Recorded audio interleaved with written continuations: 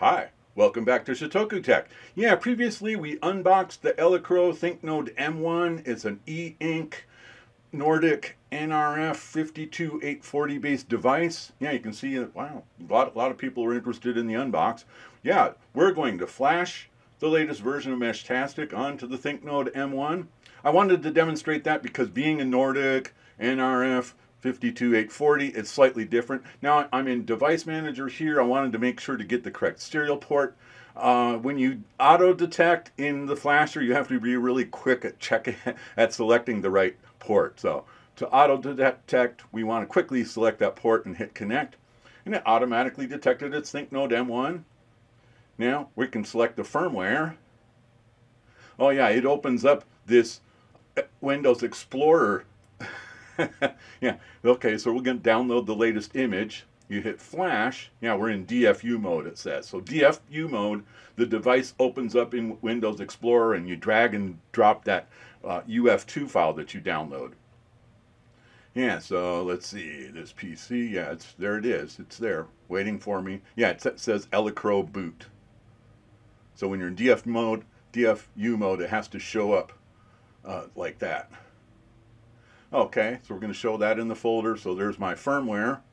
Let's get the other Windows Explorer open. That's my Elecrow ThinkNode M1 in DFU mode. We drag that and drop it. And this happens every time.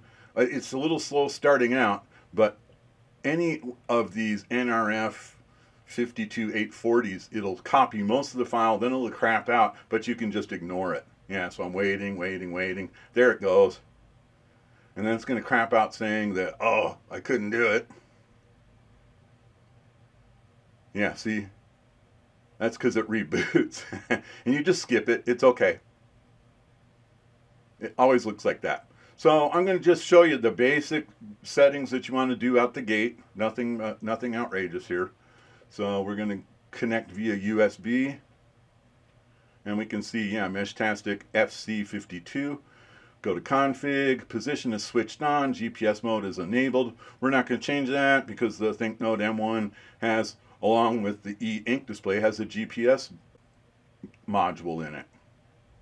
Okay, so I've set my region to US, hop limit to 5. Yeah, the 3, right now Tucson's kind of sparse, so 5 works a little bit better. You can see there's unsaved changes after I set the frequency slot to 20. So those are your basic settings that you need to set every time you flash a new device. I had a unique opportunity. It's rocket weekend way out on the other side of the Tucson mountains. So I brought out some radios to test. You can see the ThinkNode M1 in the middle there. Got some rockets to fly. Yeah, that's the launch control and the launch site there. And my house is 32 miles in the other direction past that mountain. So I'm going to see, here I am on the ThinkNode F1. I've connected up with the Android app. Yeah, I got a good location fix. That's great. Yeah, those are correct coordinates there. Yeah, it even kind of captured me wandering around a little bit. I think that was as the GPS nodes connected and it zeroed in with a good location, because I didn't cover all that territory. So now I want to see if I can send a direct message back to my house. That's the Seed Studio indicator sitting in my bedroom window in the front of the house. We'll send a test message. Waiting. There's the check mark. We got the test message. So there's enough mesh in Tucson that I was able to go 32 miles from the middle of nowhere across the mountain. Let's see what that looks like on the map here. Let's see, drilling down. Yeah, you went too far out there. Let's go back to Tucson. I love this. I hope you're having a good time.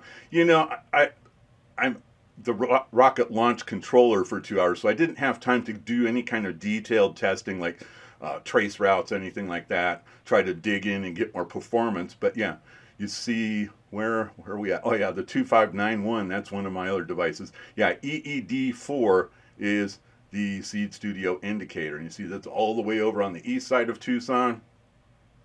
Right there. That's cool. You hover over it and it comes up with a little thought bubble. And then we scroll all the way over here, and that was across the Tucson Mountains, past the Sonoran Desert Museum, and past the World National Monument.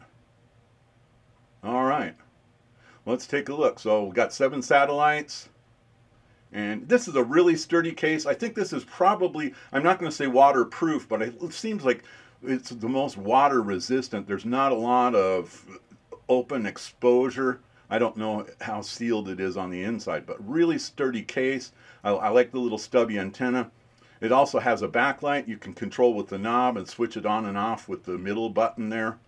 There's a switch to switch GPS on and off, and then there's a toggle backlight button. And here you can see when you're outdoors, it's very readable. That's the advantage of e-ink. Now, e-ink displays, some of them are sensitive to sunlight, so you don't want to leave it out in the sun for too long necessarily.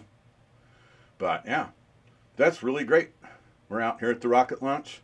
Made it all the way back home. GPS tells us where we are. Yeah, that's the Tucson Mountains there. And it was a good day launching rockets too. Yeah. Got to fly a big Bertha there with a 4K GoPro camera. Anyway, look for the link to the product page down below.